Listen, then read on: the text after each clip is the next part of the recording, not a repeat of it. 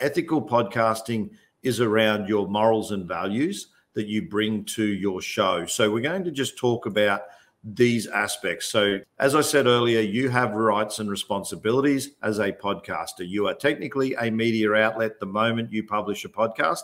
So therefore, you need to consider some of the ethical considerations that go with podcasting.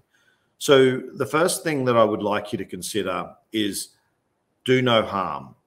When you create your episode, you want to create content that's not going to do harm. So you need to consider cultural sensitivities. Understand that you may be creating a podcast in a certain part of the world, but that does not mean that your podcast is not available in other parts of the world.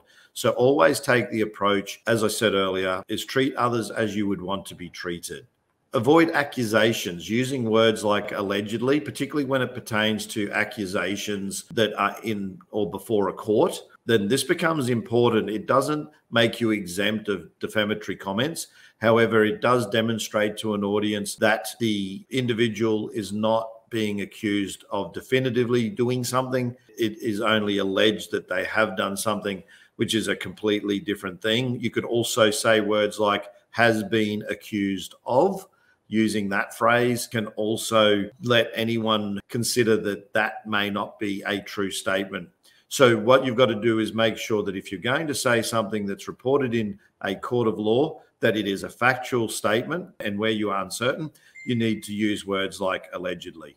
Now, if you're doing reviews on your podcast, then you can use the words in my opinion, so that any reasonable person would be able to understand that your statements are not necessarily statements of fact, that they're based on your own experience and or knowledge. So it's almost like a personal disclaimer when you say in my opinion, but that also means that you cannot spread false information or misinformation. So be conscious that use of in my opinion is not actually a defense against spreading false information. Now, on your podcast, it's also important to warn of sensitive topics, to prepare people to know whether the topic might be something that's likely to offend or may be mishandled or misinterpreted in some way. Now, again, these are not legal defenses, but they are approaches that may help you handle more difficult topics. What I would say is if you find yourself having to make a statement like this podcast may offend some listeners, then that might be a bit of a signal right there that you are crossing the line and that you are or may do harm. Now, the other disclaimers that you may use on your show is where your guests' opinions do not necessarily represent the opinions of your show or the host. So this is good if you know that someone on your program is likely to talk about contentious topics, or your podcast for that matter talks about contentious topics, that having this disclaimer at the head of the program allows people the opportunity to leave so that they're less likely to be offended. A good strategy to reduce the risk of defamation and other legal matters is to avoid gossip. So speak to your knowledge, not to hearsay. So if someone told you that someone did something and you don't know that to be true, but you're going to tell the world on your podcast that someone told you that someone did something, then it runs the risk that you could defame someone. So in your show, it is a good strategy to avoid gossiping about people, or even for that matter, mentioning individuals' names when people ask your opinion about a person. So avoid giving opinions of people who you do not know or situations that you have little knowledge or experience on.